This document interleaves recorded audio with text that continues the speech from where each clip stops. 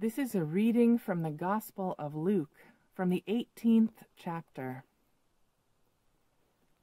Jesus told his friends a parable about their need to pray always and not lose heart.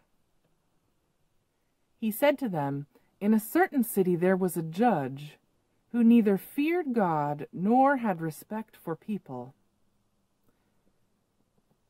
In that city there was a widow who kept coming to the judge and saying, 'Grant me justice against my accuser.' For a while the judge refused, but later changed course, saying, 'Though I have no fear of God and no respect for anyone, yet because this widow keeps bothering me, I will grant her justice, so that she may not wear me out by continually coming.' And the Lord said, 'Listen to what the unjust judge says. Will not God grant justice to God's beloved ones who cry out to God day and night? Will the Holy One delay long in helping them? I tell you, God will quickly grant justice to them. And yet, when the Son of Man comes, will he find faith on earth?'"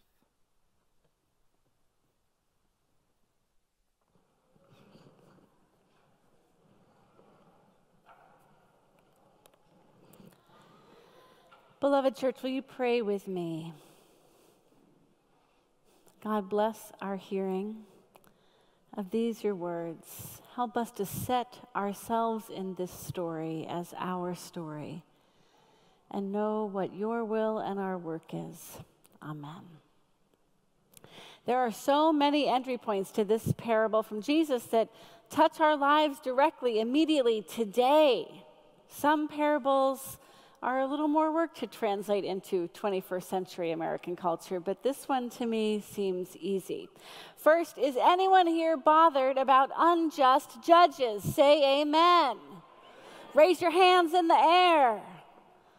Next, given the secularization of society in some zip codes and the violent cultification of Christianity in others, if Jesus did come back, do you wonder if he would find the kind of faith that he taught? Say amen. And finally, does anyone feel like no matter how much they pray for a particular person or situation, no matter airtight and noble your prayer, you feel that those prayers are falling on deaf ears? Say amen. Say amen if you've lost heart at any time over the last 6 months, 6 minutes to 6 years. Say amen if you see too many people who have no fear of God, of the God they say they believe in, nor any respect for other people. Say amen if you feel the pain of that widow knocking her knuckles bloody on the gates of injustice. Jesus is talking to us.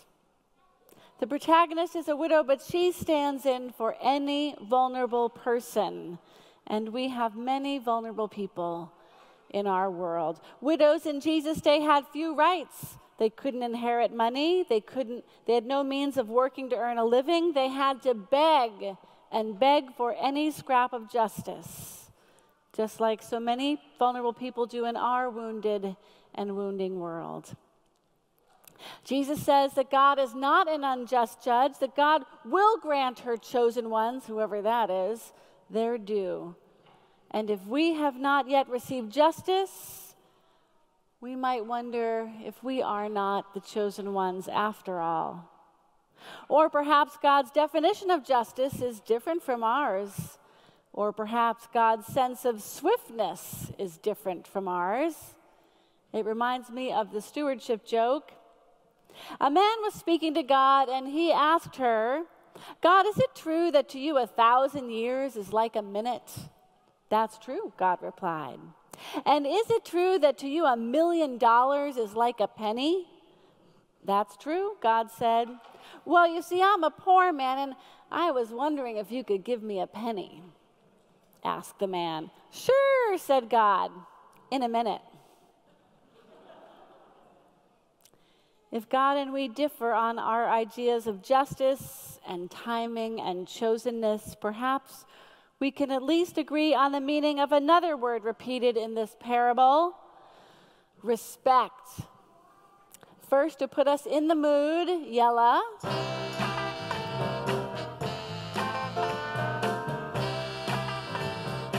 You know it, sing it. What you want, baby, I got it. What you need, you know I got it. All I'm asking is for a little respect, just a little bit. Hey, baby. What does respect even mean? It's one of those words, those squirrely words like trust or forgiveness. It's really hard to pin down. You know it when you experience it. There is a phrase, demand respect, but in truth, you really can't. Trust is organic. You feel it or you don't. But it turns out you can practice respect. Father Richard Rohr, the Franciscan mystic and teacher, blew my mind this week. That's nothing new. He does that all the time. But he did it in the simplest way by unpacking the word respect. In his daily meditation, he said, the word respect means to look at a second time. Re-speculate, respect. It's as simple as that. And as an amateur etymologist, I was miffed that I had never figured it out before. To discover respect for another person or any created thing, all we have to do is look at it again. Or Martin Buber might say, not look at it, but look at thou. A second gaze, a third, a fourth.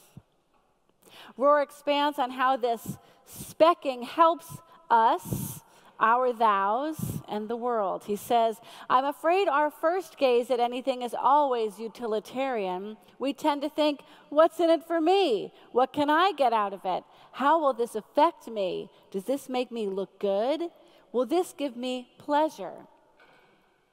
He goes on, if we don't recognize the narrowness and the emptiness of that gaze, it will keep us forever at the center of a very small world. And let's admit, we all start there. Only after God has taught us how to live undefended can we immediately stand with and for others and for the moment. He says, it's taken me much of my life to begin to have the second gaze. By nature, I have a critical mind and a demanding heart, and I am so impatient. These are both my gifts and my curses, yet it seems I cannot have one without the other. They are both good teachers.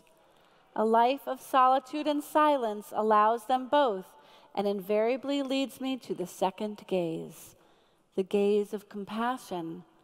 Looking out at life from the place of divine intimacy is all I really have and all I have to give, although I don't always do it. Rohr urges solitude and silence, which are both great teachers, but in the parable, Jesus makes a hero of the widow who does the exact opposite. She does not pray quietly for respect. She keeps showing up to demand it. Something very similar happened to a friend of mine recently. Her name is Reverend Kaji Dosha. She's a UCC minister and a fellow writer for the Still Speaking Daily Devotionals, and she is, can I say this? I can't say that with kids in the room. She is cut in the mold of the widow.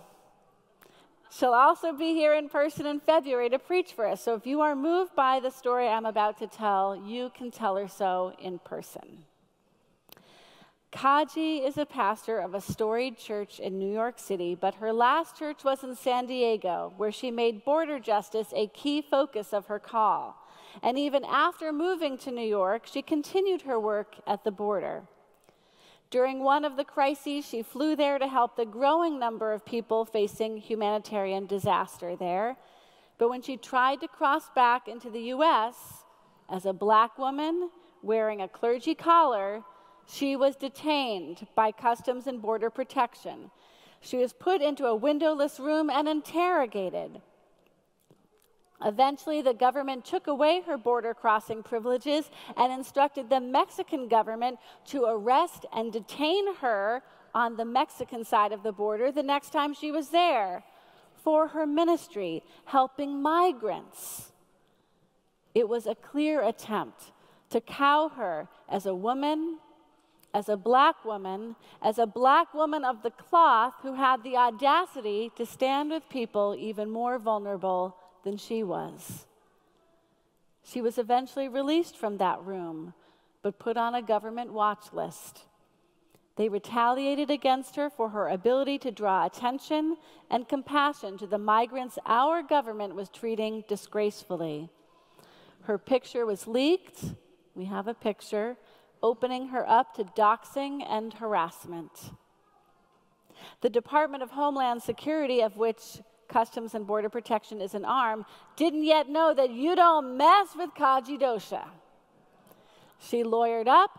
She spoke to the press, something she is exceptionally good at, saying, "My country has decided to punish me, but I will not look away. I will continue to look closely, to listen, to imagine, and to call us into a better way. Free me and my colleagues to do our work with migrants, and we will find that better way." In 2019, after the incident, she filed a lawsuit against the DHS for interfering with her legal right to provide spiritual support and pastoral services to migrants and refugees at the border. And the suit finally came to trial just a few weeks ago. The judge assigned to the case was appointed by Donald Trump. One of the lawyers for the DHS cross-examined her on the stand in this way.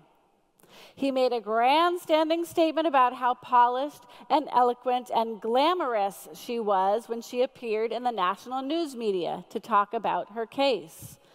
Kaji does rock a red lip like nobody I know. The lawyer's implication seemed to be if she could present so well, surely she had not suffered trauma by being detained and harassed by her own government. Kaji did not present the image of a wounded, aggrieved, and broken person, but we all know how trauma can hide, how we can hide it even from ourselves, projecting strength as we attempt to move through the world. The cross-examiner went on his slick tirade about how well Kaji presented and finally fell silent. She checked in with God. She stared coolly back at him, and she said not a word. After an uncomfortable minute, the lawyer said, "Are you going to answer the question?" And Kaji, without missing a beat, said, "Are you going to ask one?" Dr. Will Gaffney, who wrote the Women's Lectionary to give us a second gaze at the Bible, wrote of this parable, "Though the scriptures regularly present widows as vulnerable victims and potential victims, the widow in Luke 18 demonstrates the persistence and resourcefulness of women, in womanist parlance, to make a way out of no way and survive until they can thrive." Dr. Gaffney reminds us that the phrase uttered by the judge in the parable, that's usually translated, "Yet because this widow keeps bothering me, I will grant her justice so that she may not wear me out." Well, that "wear me out" literally is so that she may not give me a black eye.